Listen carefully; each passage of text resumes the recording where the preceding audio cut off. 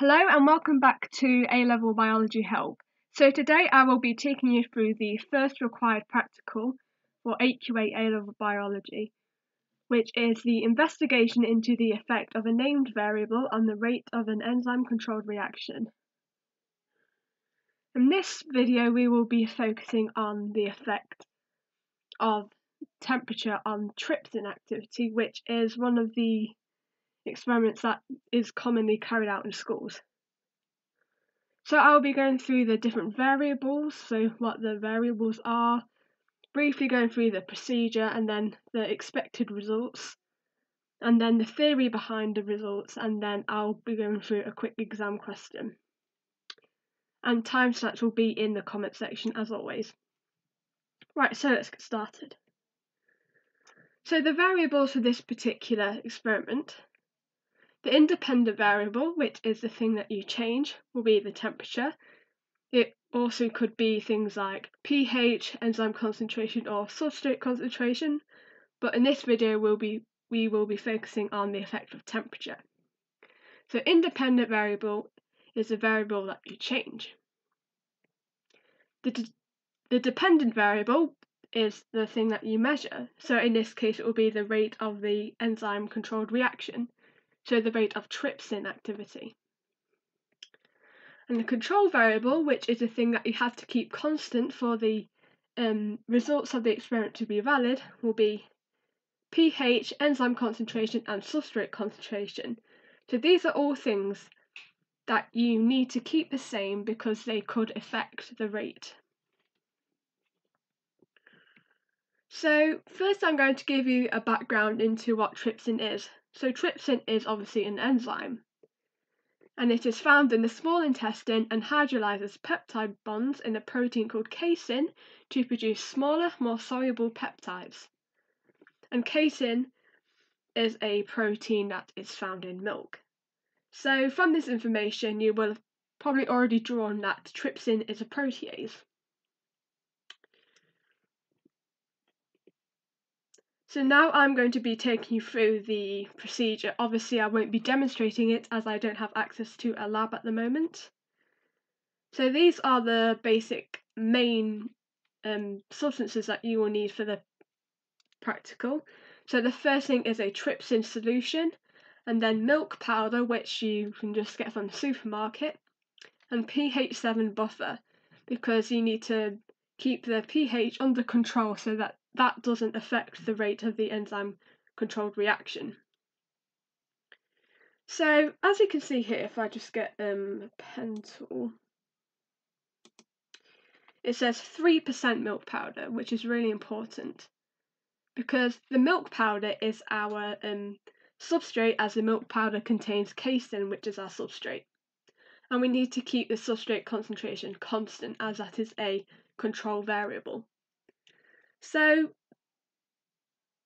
you may have already had a pre-prepared 3% milk powder solution, but if there isn't, so if the 3% milk powder hasn't already been made up, you do this. So you add 3 milliliters of milk powder solution, which is according to the basic instructions on the back of the packet, to 97 milliliters of water. So that would make up your 3% milk powder solution.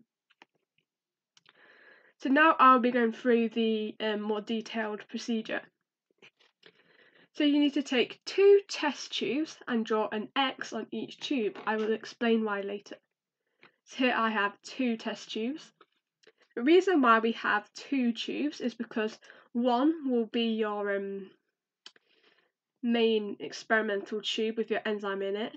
So you need to label that T as well, so T for trypsin. And then your second tube will be a control. In your control, you don't add the enzyme, so the purpose of the control is to see if it is trypsin that carries out the reaction. So you need to label one with T and one with C. The next step is to both of the tubes, you need to add 10 centimeters cubed of the 3% milk powder solution, and you can do that with a syringe or a measuring cylinder. So it's 10 milliliters. Here I've added 10 centimeters cubed to each tube. So that should be enough to cover the X. So you won't be able to see it on one side. The next step is to grab 2 extra tubes. To one tube, you need to add 4 cm cubed of the pH 7 buffer, and to the other one, you need to add 2 cm cubed, so 2 milliliters, of the pH 7 buffer and 2 cm cubed of trypsin solution.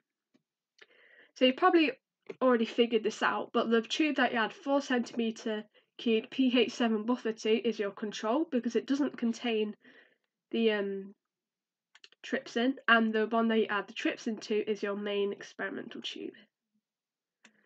So I'm going to explain why you have these extra tubes.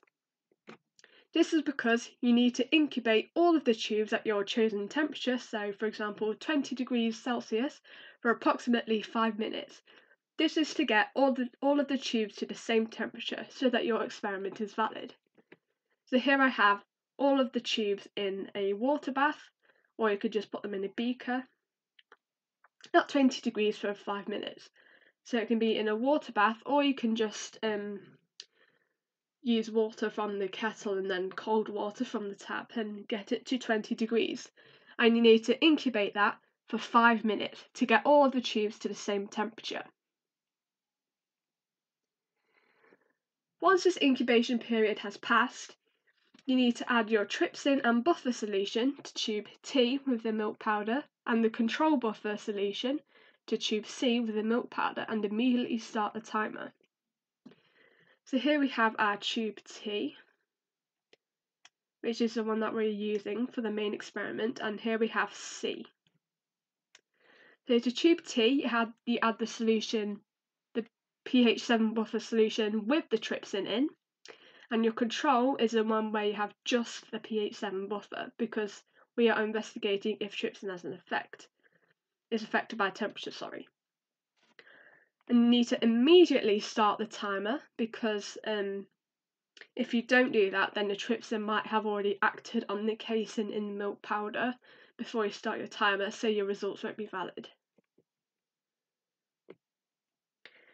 Now, when you start the timer, you need to time how long it takes for the X to become visible again, because this indicates that the trypsin has digested the casein into small insoluble peptides. So your tubes may look like this.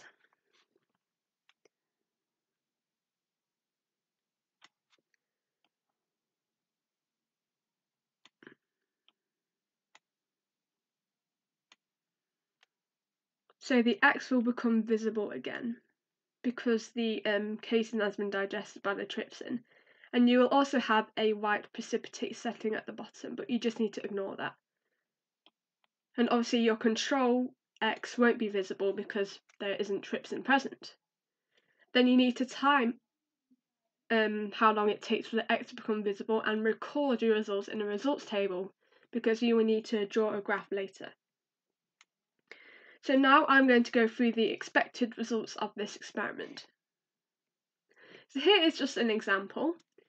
So you've got your temperatures here, so you need to repeat the experiment at different temperatures. So I have done 20, 30, 40, 50 and 60 degrees, and it is advisable that you do each temperature 3 times so you can get a mean average rate of reaction to make your results more reliable.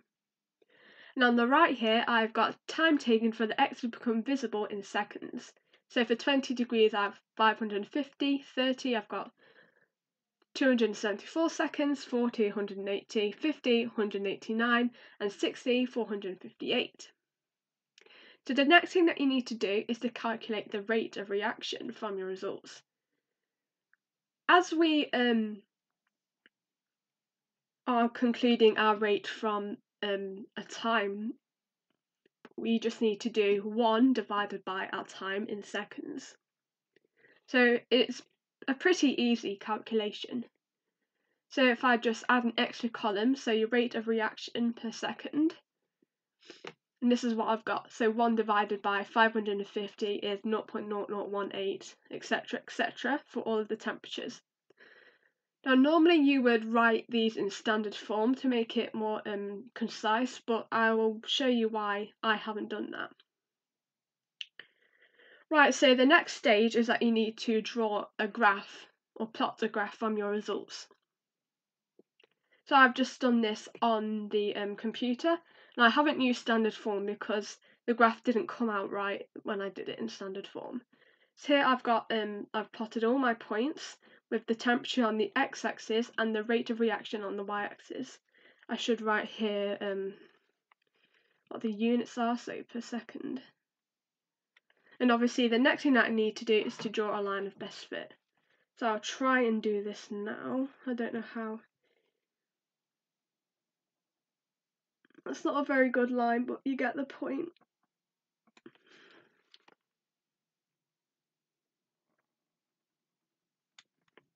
So it's a very messy line, but you can kind of see the pattern there. So as you can see, the rate is initially quite slow, but it does increase. Then it reaches a peak or an optimum temperature at around 40 to 50 degrees, and then the rate of reaction rapidly declines after this. So now I'm going to talk to you about the theory behind the experiment, or the theory behind the results. So I'm just going to go quickly through this, as I already explained it in more depth in my proteins and enzymes video, so if you haven't watched that, you can click the card in the corner. So the rate of reaction is initially slow because the enzyme doesn't have much kinetic energy because the temperature is low. Because there isn't much kinetic energy, this means that the enzyme doesn't move around as much. So this means that it is less likely to collide with a substrate. So fewer enzyme-substrate complexes are formed. As the temperature increases, the kinetic energy increases. So this means that more enzyme-substrate complexes are formed, so the rate of reaction increases. And then reaches an optimum temperature where the most enzyme-substrate complexes are formed. However, above the optimum temperature, the rate of reaction rapidly decreases. This is because the enzyme denatures as hydrogen bonds in the active site are broken, which induces a tertiary structure change, so enzyme substrate complexes can no longer be formed. Remember, in an exam, it is not enough at all to just write enzyme denatures. You need to write this explanation about how the hydrogen bonds in the active site are broken, so enzyme substrate complexes can no longer be formed. Right, so now I'm going to go through an exam question that is relating to this practical.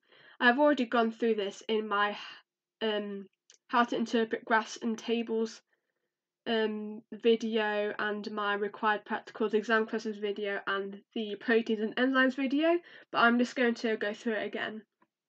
So, a technician investigated the effect of temperature on the rate of an enzyme-controlled reaction. At each temperature, he started the reaction using the same volume of substrate solution and the same volume of enzyme solution. The figure below shows his results. So here we have a graph which shows how the concentration of the product, so therefore displaying the rate of reaction, at two different temperatures, so 25 degrees Celsius and 37 degrees Celsius. So the first part of the question asks, give one other factor the technician would have controlled. So it is asking you what another control variable would be. So a control variable would be something else that could affect the rate of reaction. So you can't put temperature, as the technician is already investigating temperature. So I have put pH because that is something else that could affect the rate. So if we look at the mark scheme, you can put either one of these to get the mark. So concentration of substrate solution, or the concentration of enzyme solution, or pH. We put pH, so we would get the mark. So if we move on to the next part of the question, calculate the rate of reaction at 25 degrees Celsius. Now I said in my video on how to interpret graphs and tables that the rate is from a graph is the gradient, so the change in y over the change in x. And this question makes it pretty easy because it's asking us to calculate the rate at 25 degrees Celsius, and the line for 25 degrees Celsius here is linear. So to calculate the rate, we just do the gradient, which is the change in y over the change in x. You can see from the graph that the change in y is 10, as throughout the experiment, the concentration of product goes from 0 to 10, and the change in x is 240 seconds. So the rate is 10 divided by 240, which comes out at about 0.0416. Now in my answer I've written 0.04 as it is sensible to round your answers to a good number of decimal places to make it easier. So I've just written 0.04. The second mark comes from the units. So I've written grams per decimeter cubed per second, because whichever way round you're dividing something is your units. So our y-axis units are grams per decimeter cubed, and our x-axis units are seconds. So as we're dividing y by x, our units will be grams per decimeter cubed per second, and for per second we write a -1 in superscript. So if we look at the mark scheme, the first marking point comes from the correct value for the rate, which is 0.04, which we have written. Also, it says here that you could have written 2.5. This is because you might have scaled up your answer to minutes, because the time in seconds is quite large. So to make it easier, you could convert it to minutes. So to do that, you just multiply 0.04 by 60, because there are 60 seconds in a minute, and you would get an answer of 2.5. So the second mark, as I said, comes from the units. So we wrote grams per decimeter cubed per second, so we would get all 2 marks of the question.